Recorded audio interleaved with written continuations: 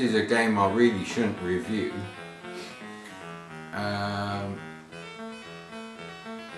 This is a perfect example of why, if you don't really get to play any of these games back then, it's really hard to review them. Because I've had a quick go at this game, just to make sure the joystick is in the right port, just to make sure everything's working. And you know what, people really love this game. This is a 1983 game.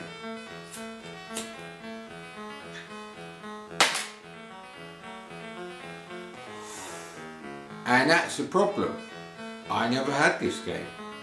I know I would have loved this game, and I know if I had this game in 1983, then today I'd be like really happy that I found this on a disc labelled Commodore 1541 Utilities and Demos. There you go. After you finish aligning your disk drive, why not test it out by loading a 39K PRG crack. That's a single file crack of Super Pipeline with no intros. The best kind of pirate copies.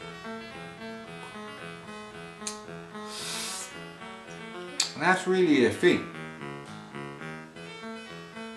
Now I've been through all the other discs, and you know, I've done all the videos for that. I don't think there's anything else.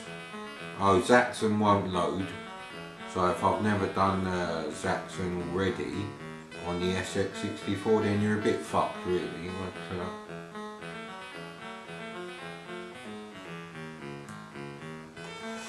But yeah, I noticed this game on the disc.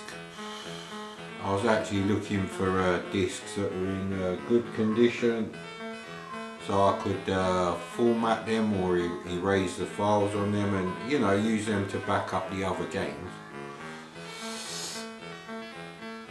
And that's the thing really.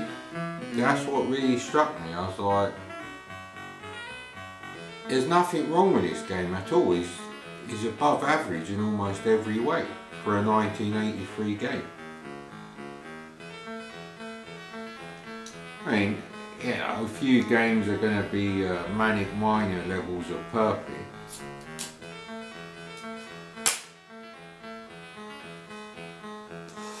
For that kind of year, or Beachhead. But it's a fun game. It's programmed damn well for the time.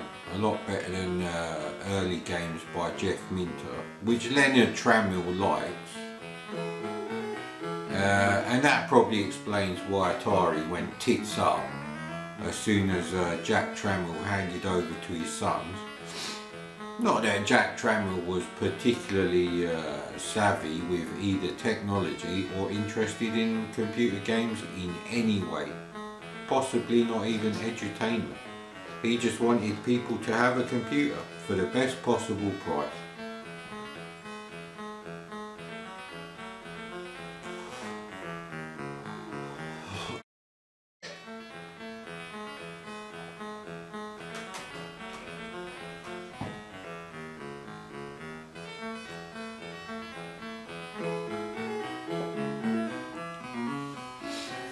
So yeah, like I was saying, the music is really good.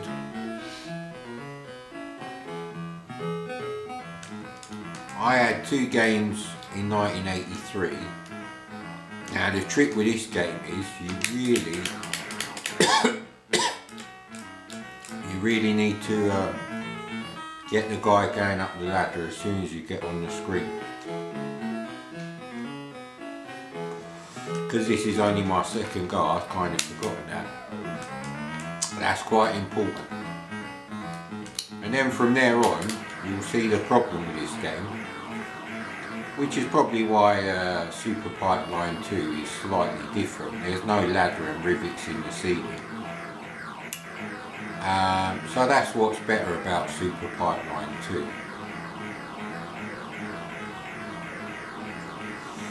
So really the acid test is it better than Xylogon? Is it better than Punchy? Well, Punchy is a rip-off of, I was going to say Hunchback, and it's very good. I actually prefer it.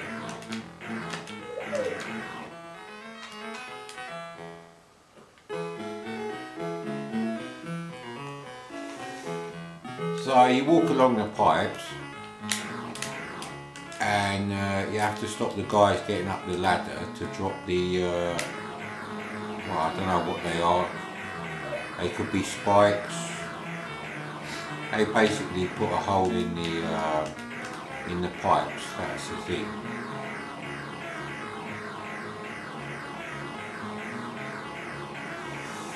And your little guy there, he's the one who fixes the damage to the pipes.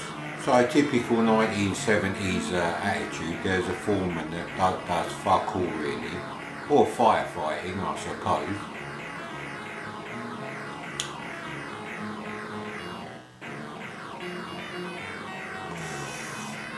Yeah, the helpers are unlimited as far as I know. You won't run out of them. And you only have to get to 1,000 litres, I presume, into the barrel.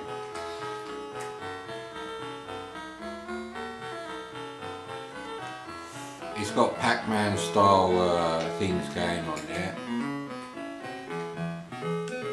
So now we've missed him, we've kind of fucked it up. So that's a problem now. That's even more of a problem now because I have to go back and get him without touching any of the enemies that are falling from the ceiling.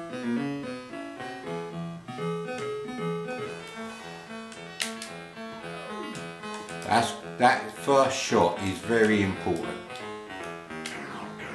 And really you want to get as close to them as possible there. And when it's clear, get as close to the ladder as possible.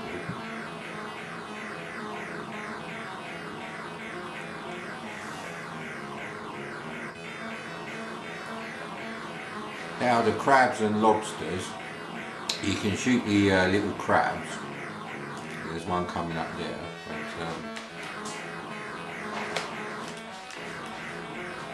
like I said, it doesn't matter if you lose your guy there, he can stay there and stop the lobsters coming from the start of the pipeline. Oh great, litter tray time. Hold your breath everyone.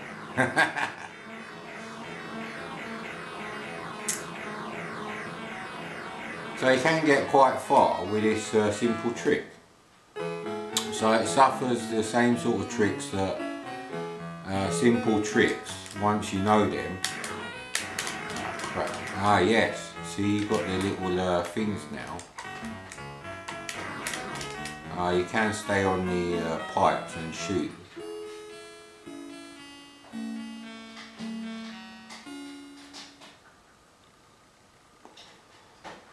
A very nice game, I have to say.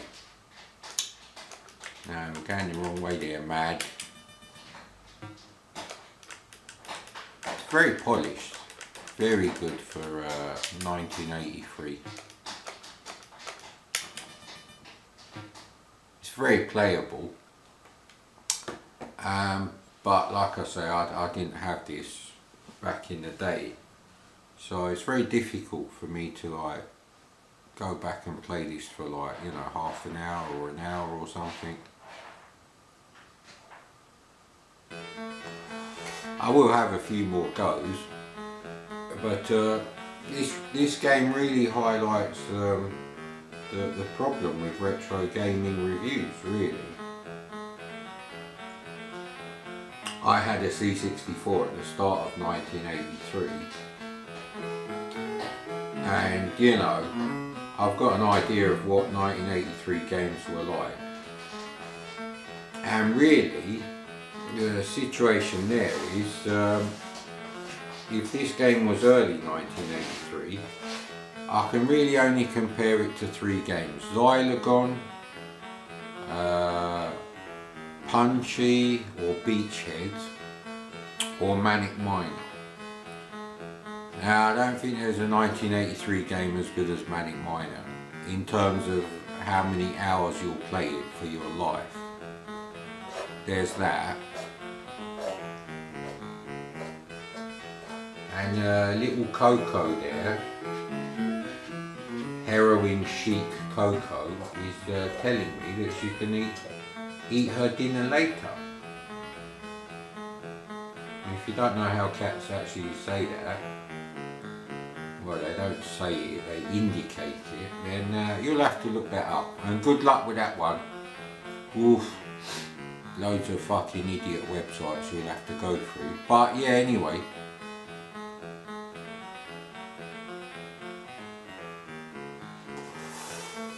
You know, today you can play this game while smoking fairly well, once you know the trick. And as I was saying, there's a trick with most games. Famously with Critical Mass, very difficult game until you realise all you've got to do is fly to the east. The point you've got to get to is always to the east. So once you know that, the game becomes a lot easier and simpler than you thought it was.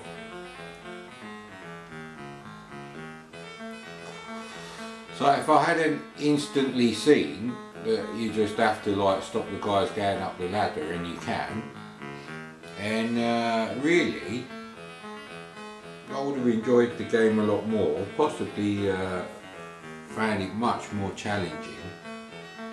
But that's really basically why I guess people prefer Super Pipeline 2, because they've removed the rivets from the ceiling and the ladder on the side with the guys going up and the crabs and things, and they've just put them on the actual pipes as if it's like a maze game and you can only go on the maze. Not Pac-Man, you know, like a proper maze.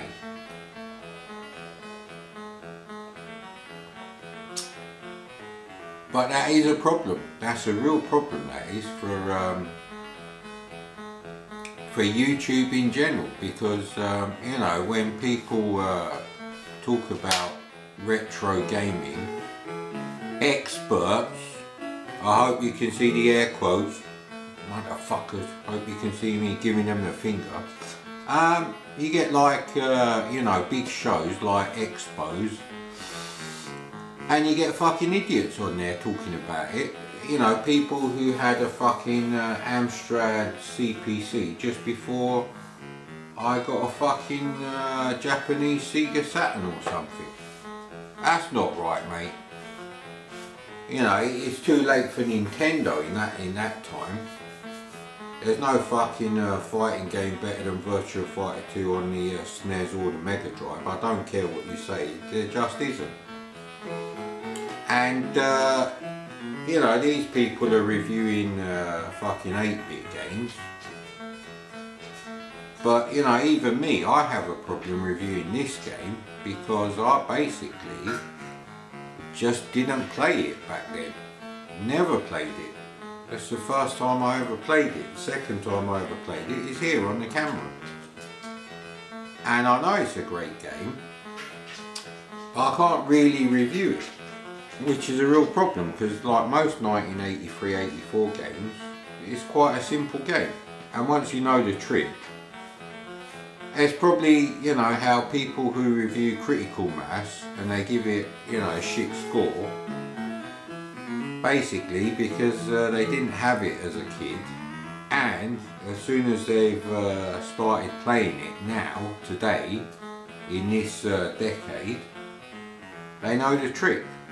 Or they've worked it out straight away, you know. And so if I can't review this game, what the fuck is Top Twat Gaming, Nostalgia Turd, it's a fucking, you know, DJ Dope, famously can't tell the difference between Space Harrier 1 and 2 on the Amiga, which look completely fucking different. What, Wikipedia didn't make it obvious? Maybe Wikipedia got the screenshots the wrong way around. But that's the history of Space Harrier and the home conversions, is it? You fucking muppet. So yeah, methinks it's time for Blue Max. But yeah, that's definitely a game that's staying in the door pocket business of the SX64, and discs do fit in there. Jesus rocks, you just have to turn them 90 degrees, that's all. Well, Wikipedia didn't tell them that. He's supposed to be big on the Commodore. Well, he should be. He's fucking American. One of the best home computers ever made. And it's American, so all Americans who do retro game reviews, including 8-bit games, should know about the C64. If they don't, they can't be reviewing anything other than whatever it is they had as a kid. Probably the NES. Some of them had a Master System. Even if you had a PC Engine, you're a bit fucked in America, because Street Fighter 2 didn't come out on the PC Engine in America. Isn't that weird? Yeah, that's what we've got to do. So yeah, I mean, like I was saying, it's a billion times better than Xylogon.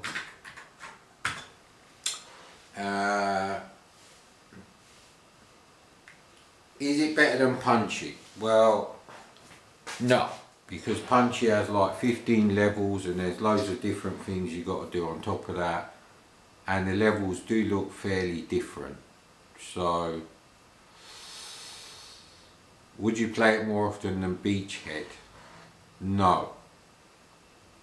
So, you know, Punchy and Beachhead are two of the best games. Would you play it more than Manic Miner? Well, once you get stuck on level 12 of Manic Miner and you get fed up trying to get to that level without even losing a life again, possibly it might catch up if you live to 150. I'm not sure about that one. So yeah, that's really the situation. It's not a bad game. There are much worse games in 1983. There are horrible, horrible games in 1983. The sprites are nice, the animation's nice, the music is nice, it's well presented, the game controls are good. There's nothing to fault it actually. And there ends the review, because I'm playing Blue Max now.